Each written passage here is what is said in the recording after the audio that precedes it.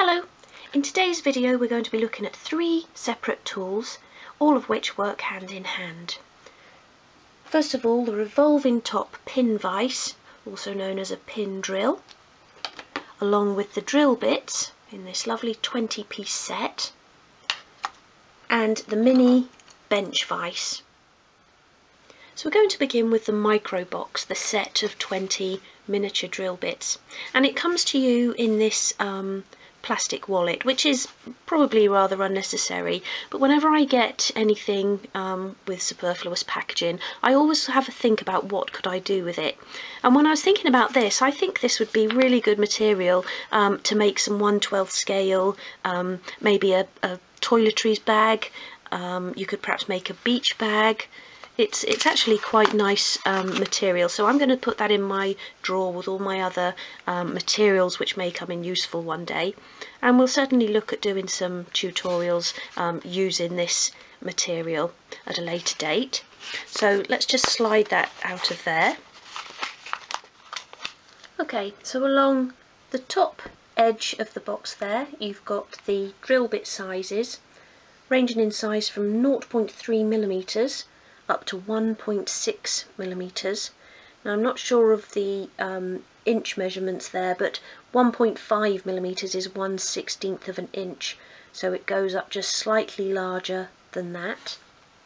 And to remove the bit, you would push back this tab at the end here to unlock the plastic cover, and then you would just slide it along so that this little hole here at the top is directly underneath the bit that you want to remove, and then you would just simply tip it out like so. Pop that back in, close that like that and lock it. Now I probably use these sort of middle size drill bits more than anything else, but I probably have, in the sort of, I don't know, 10 years that I've had my micro box, used all of them for various different projects, so they will all come in useful. Okay, so I'm going to bring in the revolving top pin vise now, or pin drill they're also known as, and again comes in this plastic sleeve, which again probably isn't really necessary. But I shall keep this as well in my materials drawer and try and find a use for that at some point. So the revolving part is this top part, which is sort of like a big bolt, and then you would, to change the drill bit, you would dismantle it here,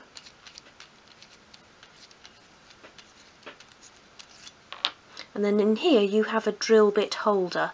And you've actually got 2 of those. The other one is in this top part, there like that. And the idea for that is that they each take different sized drill bits.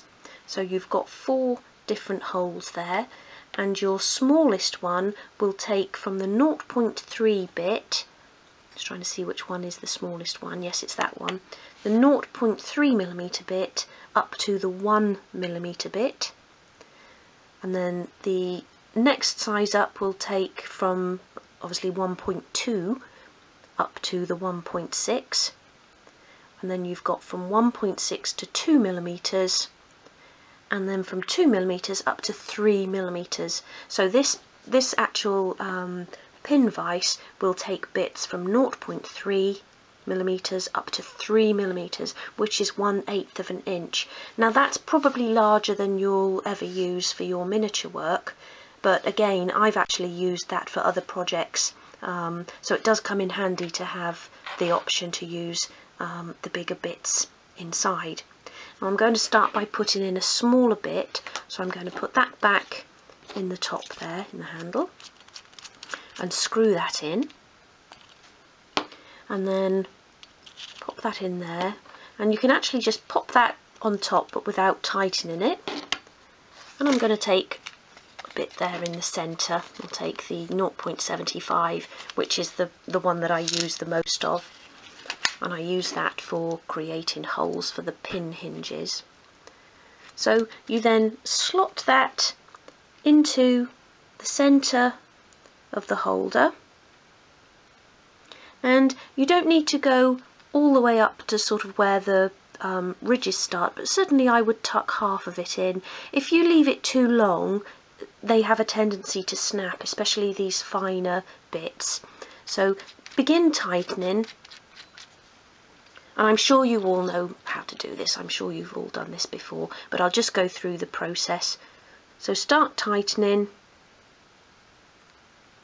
and then before you go completely tight, just make sure that the bit is nice and straight in there and level, and then you can tighten it up as tight as you can go. You need that to be in there really tight, nice and solid. And then I've just got a piece of scrap wood here,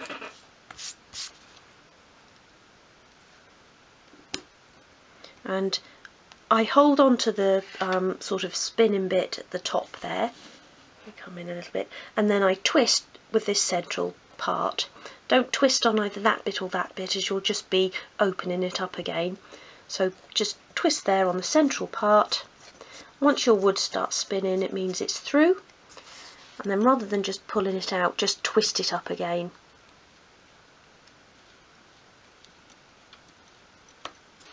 Like so. So a really handy little tool. I use mine on a daily basis, I would say, for creating holes for making pin hinged doors. I also use the mini drill for, in fact if you've watched my videos you'll see that I use it for making the holes to take the drawer knobs or door knobs. I also use it in my sinks to make the plug hole and the overflow holes. So in miniature work there's certainly so many uses for this tool. So for drilling just into flat pieces of wood, you can obviously do that on your desktop, but if you're drilling into strip wood or dowel, or where you're making, for example, a door where you would need to drill into the thin edge of the wood, then you will need your bench vise. So we're going to look at that tool now. So your mini bench vise will come to you in a little box, and I don't know about you, but I can always find a use for card or even boxes. I always recycle when I'm packing up my Etsy orders, so if you ever order something from there you'll probably find it comes in recycled packaging. So let's just pop that out, and the vise will come to you in two parts. So you've got the little handle will come separate, and you just need to slot that in. That's very easy, and it's in this part here. Now it's got a little sort of lip at either end which will actually keep it in place once it's in there, so you may find it quite difficult to get in, but do persevere because it will go in, and I find it goes in easier if you twist as you push it in. Just sort of jiggle it as you're going in with it, and then that sits in there, and that's how you open and close the jaws. So you've got a jaw capacity there of 30mm, and that's 1 3/16 of an inch, and you've got a width there of 40mm, which is 1 9/16 of an inch. So again, probably wider on both counts than you'll ever need for your miniature work. And then down here, this is where it clips onto your desk, and I have mine attached to my desk all the time. Again, because I use it so often, I just always have it there. But if you only use it occasionally, you can just put that onto the desk and remove it as and when you need to. And this capacity is 20mm, so that's 3/4 of an inch, and that should be sort of standard for any sort of desk that you would use inside. Okay, so we'll attach that to the desk now, and then I'll show you how I use mine. So the bench vise will attach easily to the edge of your work surface, so just slot it on like that and then tighten up that bottom screw tight as you can, so it's nice and secure, and so that it's pushed right against the desk there. And sorry if the camera's wobbling, but I've got it balanced on my knees for this bit, and that's nice and firmly in place. And then just a little tip, and something I like to do, I always put a piece of folded kitchen towel into the jaws first, which sort of prevents the vise when it's tightened from damaging your piece of wood. Especially when you're working with softwood, you'll find that the vise will leave marks on it. So always just pop a little bit of kitchen towel in there like that. And I'm just going to drill a hole into a piece of strip wood for example purposes. So pop that in there, and then tighten up the jaws. And again, you want to go as tight as possible so that this isn't going to wiggle around when you're drilling into it. Like that, and then bring the pin drill back in again. And normally I would have made a pencil mark on there according to where I want my hole. So just pop your drill over the top of it, hold on again, and twist, and that's nice and secure in there as it's going through. Keep your drill upright. If you're using thinner wood, the bit can tend to sort of break through the wood if you have it at an angle. And then again, don't just pull that out, but twist it back up, like so. And then you can remove the piece of wood that you're working on, and I leave that piece of kitchen towel in there all the time until it gets really raggy, and then I just replace it with a new piece. I hope you've enjoyed this latest video in the My Favourite Tools series. If these are pieces that perhaps you hadn't used before, I hope you found the video helpful. All of these items are available for sale in my Etsy shop, along with lots of other tools, and the tools I sell in the shop are all tools that I use on a regular basis for my miniature work, and as well tools that I feel are the best quality tools for the job.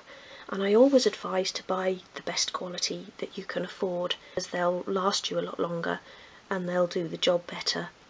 And certainly with my pin drill and bits and my desk vise, I've had them probably for longer than 10 years and haven't had to replace them in that time. They're all still in perfectly good working order.